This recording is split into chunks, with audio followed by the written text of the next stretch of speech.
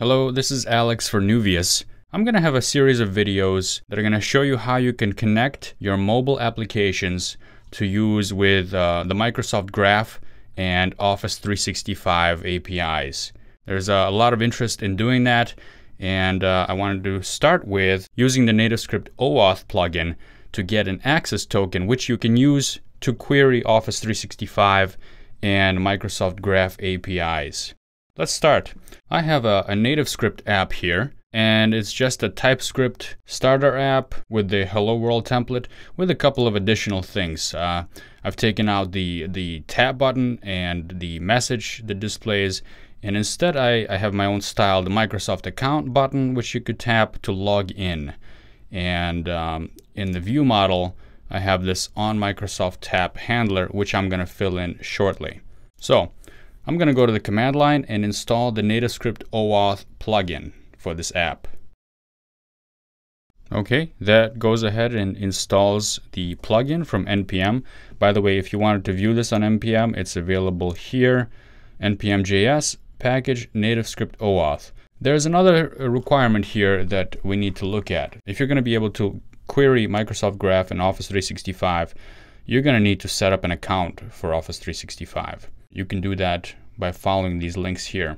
Also, now that we've installed the plugin, I want to go ahead and reference the interfaces from it and put that in my references file. So I'm going to copy this right here. I'm going to go back to my project, find the references file, and paste it in right there.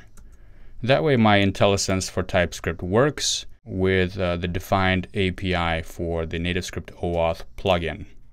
The next step we want to do is, once we have our Office 365 account, I want to go and register an app, which is the NativeScript app that I'm writing. To do that, I go to apps.dev.microsoft.com, register and manage apps, and this is the simplest way to do it now at this point. There's several different ways of doing this, but this is definitely the simplest by far. So I'm going to log in with my Office 365 admin account, and this is just my test account.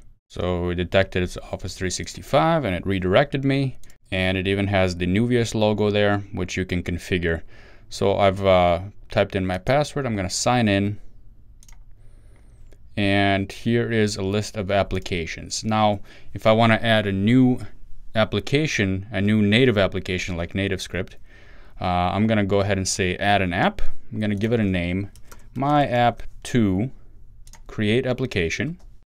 Okay, and now I just need to add a platform. It's going to be a mobile application. It created a client key, which we'll need in a second. So I'm going to go ahead and copy that right now. Copy that client key. I'm going to click Save down at the bottom. Okay, we're done here. Let's go back to the app code. And that client key that I just copied, I'm going to temporarily paste it in here so I don't forget it. Now, in the app.ts file, this is where we're going to bootstrap our NativeScript OAuth plugin. So I'm going to import the interfaces from the NativeScript OAuth plugin. Now I'm going to paste in some code here that's going to initialize our Office 365 client. And you can find that in the documentation here as well. So we're going to paste in this code right here. Okay. So we have our Office 365 init options, and we're going to call TNS module init Office 365. Now this client ID is an old one. Let me go ahead and get this new client ID that we've just generated, and I'm going to paste it in here. Okay, and the scope is the permissions of what you want this app to be able to do. So far I have user read write, which means I can read the profile data for the user that's logged in, and I can also read their OneDrive files and folders. And I can also write to the OneDrive files and folders. So we have the NativeScript OAuth plugin bootstrapped. Now we can go ahead and start using it. Let's go to our main view model. I'm going to also import it here. Let me just copy it from here. And I'm going to import the same thing here in the view model. And I'm going to uncomment this. So when we tap on the button in the UI for logging in, we're going to ensure valid token, which will check to see if we already have a valid token and if the token is not expired. And if we don't have a token, it's going to go ahead and have us log in. Optionally, if you know you're logging in, you can just call the login function as well here. If you're just doing regular calls to get data, you're going to call ensure valid token each time you want to grab some data from the APIs. And that'll make sure that the user is logged in and the access token is current. Okay, so this will ensure. This will also make us log in because it's the first time we're going to be running it. And once we get that token, it'll print it out to the console. So let's go ahead and try this out. I'm going to say TNS run iOS emulator. Okay, we're going to click on this button that says Microsoft account. This is going to bring up the login screen for us. Notice it says My App 2. Remember, this is the name of the application that we registered, My App 2. So it's going to show up there. It knows based on the client ID. Okay, so I'm going to use my credentials to log in. You can use your Microsoft Live account, or you can use your Office 365 account here as well. So you saw that when I typed in my user ID, it also shows my company logo automatically there. I'm going to type in my password, super secret password here, and tap sign in. Now watch the console on the left side.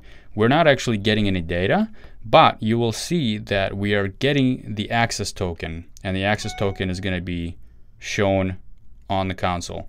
Okay, since this is the first time we are using this app, it's going to ask, do you trust this app to have full access to your files, access your data anytime, and read and update your profile? Remember, in the scope, these are the 3 permissions that we specified. Let me go back to the app.ts file. This is the scope, and these are the 3 strings for the permissions that we wanted the app to have. And it's going to display that to the user when they use the app for the first time and they log in. So when I accept, it's going to finish the login process for us. There we go. I've accepted, we've logged in, and we've printed out the long access token to the console. This access token is the token you're going to pass in as the bearer token for the authorization header every time that you want to fetch data from the Graph API or the Office 365 APIs. Okay, so now you know how to use the NativeScript OAuth plugin. Stay tuned for more videos where we actually use this token to access Graph APIs and Office 365 data. Hope you enjoyed, and thanks for watching.